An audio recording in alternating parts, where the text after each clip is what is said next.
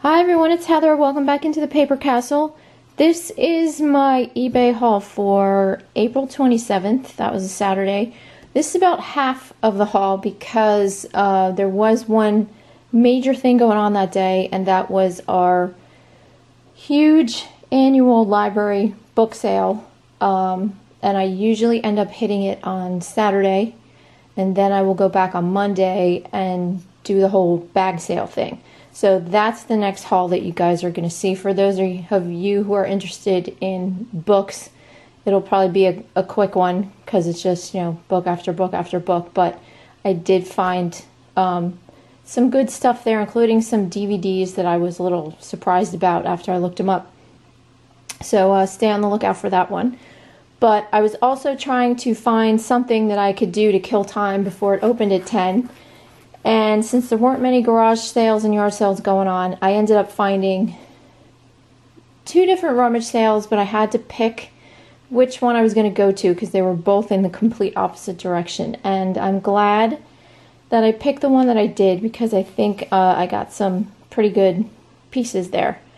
This one was a new one to me up in Gladstone, New Jersey. It's about 30-35 minutes away.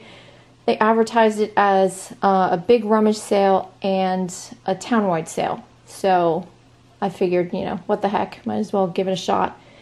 And like I said, I'm happy I did because it turned out to be a really big, pretty big rummage sale. Plus they had a flea market across the street from the church at the firehouse. They had a bunch of people out there set up with tables. And then I also hit a couple of yard sales on my way out of town. So it turned out to be a good call. So let me show you what I got there. At the flea market outside, which was open before the church, I got a few things. The first thing I got was this little guy. It's a little resin Santa figurine, very reminiscent of kind of, Jim Shore style. And I think he's adorable. I just love his face and this teddy bear. This thing would like to focus. There we go. He cost me 50 cents. All it says on the bottom is Nantucket. Probably not worth a whole lot. Maybe 10 to 15 plus shipping. But I'm debating whether or not I'm going to sell him because I think he's adorable. So I might just keep him for myself, at least maybe for this Christmas, and then sell them. Then I went to another table and found a few things there. I got 2 pairs of dog-themed socks. This one says, "Love is a 4-legged word," with all these dogs on it. This one says, "All you need is love and a dog." And it has black labs on it. Normally, these socks, like in stores, go for, I think, like 10 bucks a pop. So I figured if I put them up for 10, maybe with free shipping, I'm not sure. Either that or I'll sell them both together. Let's see what happens with those. But I spent $1 a piece on them. And from that same seller, I got this paperweight. Not crazy about the green, but I can still appreciate, the work that went into it. This, I think, when it has the bubble in the middle, it's called a controlled bubble. So it's got this light green and dark green and white swirl, and it is marked, and it's probably going to be impossible for you guys to see this. But it is marked right here, etched into the glass. It says Vandermark, Vandermark. There are a lot of these up on eBay. I paid $4, couldn't go wrong for $4, so hoping at a minimum to get 20 with free shipping, but hoping to get more than that. I got to do a little bit more research. So that was, oh no, that wasn't it for outside, sorry. About one more thing outside. One of the vendors had some vintage Hallmark ornaments, so I got this one. This was $2. This is called Christmas Candy Shop from 1986. and it's this little Victorian shop, and you can see into it, which I thought was cool. In the original box, I should be able to get, I think, 15 to 20 from that one. So then I went into the church. They had stuff outside, which was mostly books and stuff, and I knew I was going to the book sale, so I wasn't really interested in looking at the books. So I went inside, and these tables were packed to the gills with stuff. So I was very happy about that. The couple things I picked up were in the candle section. Hold on, I gotta grab one over here. I forgot about. I did get this. This is a Bath & Body Works candle stand or candle sleeve. And this one has the footed bottoms. A lot of them are just plain. They don't come with the foot on the bottom. But this I paid $1 for, and it had one of these full-size Bath & Body Works candles in it. I think it was Peach Bellini, and it was brand new with the lid and everything. And together they cost me $1. I gave the candle to my daughter, and this I am keeping for myself because I love those candle sleeves. And I didn't have a footed one. I have 1, 2, 3, 4. Now I have 4. That one plus 2 other big ones that just stand on their own without the foot on the bottom, and then a smaller one. Because those are the only candles that I burn in this house. And I love those candle sleeves, and I got all of them at rummage sales. Why pay full price, right guys? Then the other candle I got was this Henry Bendel one. And Henry Bendel on 5th Avenue has gone out of business, so you can't find these anymore. This one's called Velvet Oud, I think. That's how you say it. I wouldn't even begin to know what Velvet Oud smells like if it hadn't been for the side of it, which apparently says it smells like cloves, rose, and raspberry with sandalwood. Like, okay. But there's 3 other ones on eBay. I think the lowest one starts at $40 plus shipping, and the other 2, I think they want like, I don't know, $70, $80 for a single candle. So I listed that this morning for $40 with free shipping. So we'll see what happens with that. Then I went, they had a Christmas section in back, and there's a bunch of things that I'm going to show you in a minute, which I don't know why they weren't in the Christmas section. Maybe because it was a rather large collection. They couldn't fit it in there. But in the Christmas section, I did find this fused glass bowl. Now this looks like Peggy Carr fused glass, but I cannot find her signature on it anywhere. So I'm either going to put Peggy, I don't know if I should put Peggy Carr style, because I did that once and then somebody got mad at me because they said it wasn't hers. And I said, well, I said in the listing it wasn't hers. I said it's her style, which this is. She does an exact, she does the exact same pattern on a number of her pieces, this Crescent Moon Santa. So not sure how I'm going to title this yet, but paid $2 and should be able to get at least 20 plus shipping out of that. Then I found one coffee mug. Got this Marvin the Martian Looney Tunes mug, and you can see the image is raised, and then it says Marvin the Martian on the back. Has this mark here. I don't know if I can get rid of this or not, but we'll see. And this is from Six Flags Great Adventure here in New Jersey. Looks like it's never been used. But paid $1 for that. Probably ask 20 with free shipping like I do with most of my mugs. Then in the toy section, I did find one thing. I got this puzzle for $2. And this is one of those 6-sided cube puzzles. It's German. It has a bunch of different circus scenes on it, as you can see here. And it is from Klotzli. And, oh no, it's Swiss made, sorry, not German, it's Swiss. And I looked these up, and some of these do pretty well. I paid $2 for this, and hopefully get $20 plus shipping from it.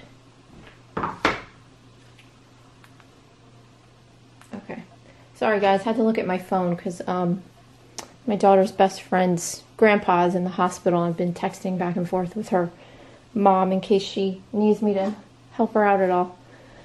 Alright, then I found a Kufel and Esser slide ruler. This is a vintage one from, where is this date from? I think the date is on it and it's really early.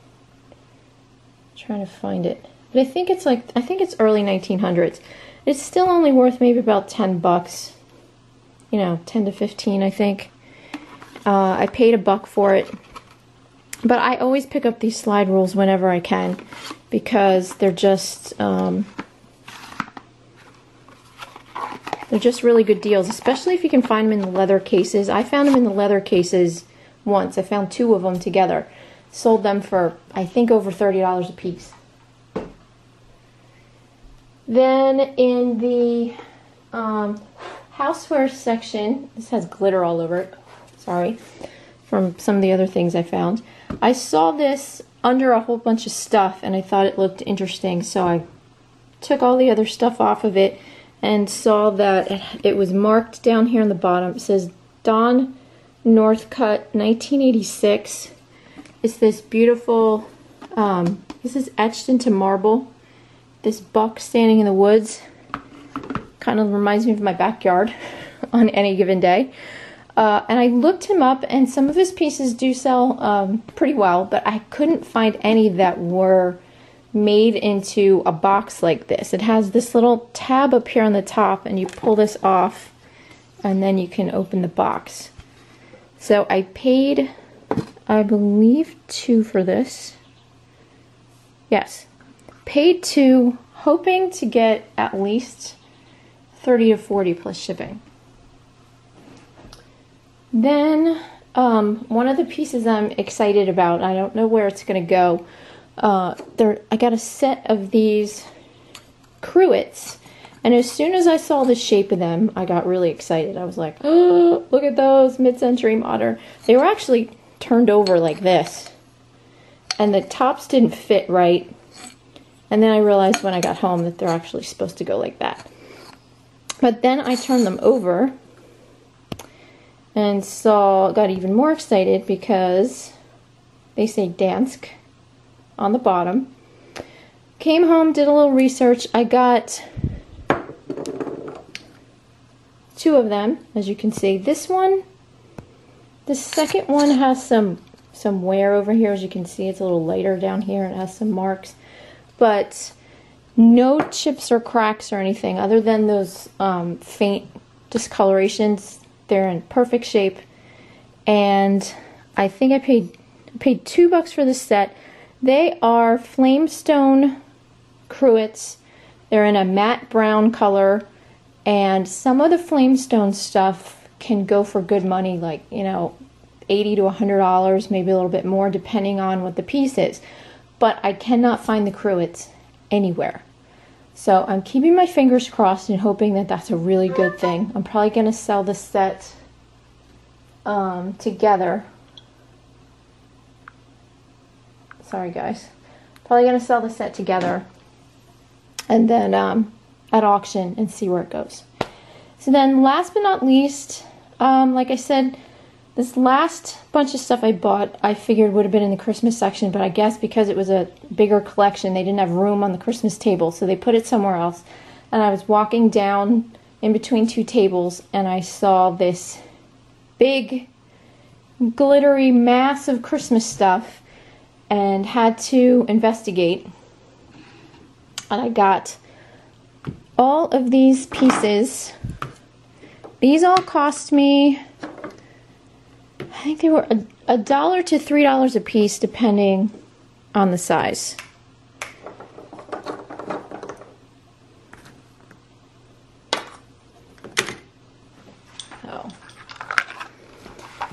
And I think I bought just about everything they had. I think I left a couple of the really tiny ornaments behind. But what this is this is a collection of called Belsnickel by Linda Lindquist Baldwin, and she ended up finding a book about antique Santas at a garage sale. She couldn't buy the actual like antique Belsnickel Santas, so she made some herself, and then she started her own business. And I was excited because this advertising card and this little advertising figurine were there. And all of her pieces, seriously, what goes on with my voice? All these pieces have a little nickel embedded in them. And this is by Schmid. I think later it was done by Unesco. But they feel kind of like paper mache because they're very lightweight. But I was excited to find the advertising pieces because I think the serious collectors would really like to get their hands on those. So I'm definitely putting, I think, most of these pieces up for auction. Some of the bigger, hard to find pieces of hers can go anywhere from probably 50 to 100 bucks. I don't think I have any of those super home runs here. I'm not really sure. You know, got to see what the advertising stuff does. But this was the biggest piece I got. Was this angel holding a snowflake. I did find one other one on eBay, but the snowflake was missing. And I think it sold for 20-something bucks. Like I said, they all have the nickel embedded in them. Yeah, this one says Unesco, and I guess the earlier ones might say Schmid, I think, or maybe the later ones say Schmid. I'm not really sure. So I think I paid $3 for that. Like I said, I don't know exactly. I paid probably $2 to $3 for the bigger ones, and then $1 for all the little ones. I got this really cute little Santa holding the fruit basket. I got this Santa dressed in white robes, and he's holding a little lantern. This cute little snowman with the pot on his head with all these ladybugs, which I thought was funny because how many ladybugs do you see crawling all over snowmen in the winter? Then there's this kind of roly-poly guy, and he's holding a Noah's Ark. Then this one's actually a bell. Still has the nickel in the bottom.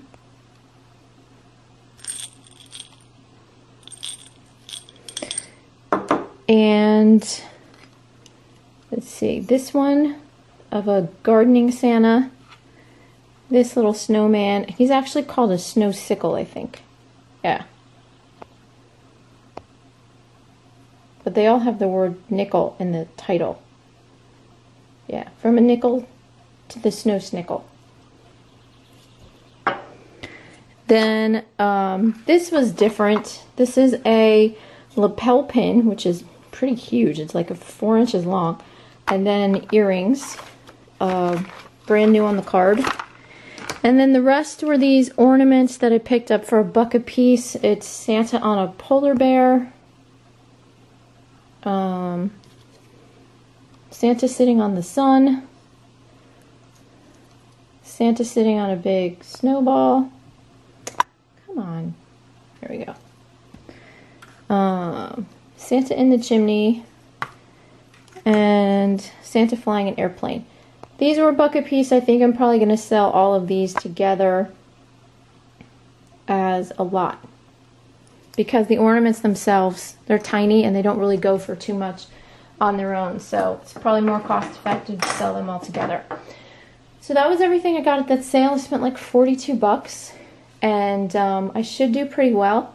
And then on my way out of town, I stopped at 1 or 2 yard sales. I only picked up one thing. But had to have them because they were weird. And you guys all know weird sells.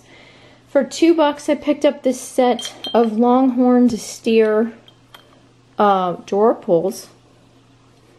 And I mean, they're pretty big. They're like 5-6 inches across. I couldn't find any exactly like this, but I could find longhorn steer drawer pulls, and they are selling. So I'm hoping that these guys, I'm gonna probably put them up at auction, start them at 20 plus shipping, and see how they do from there. So that's it, guys. Definitely, I will definitely be going back to that rummage sale if they have it again next year. That was a really good one. And next up, I will be back showing you the stuff that I got on Saturday and Monday from our book sale. So thanks for watching, everyone, and I'll talk to you soon. Bye.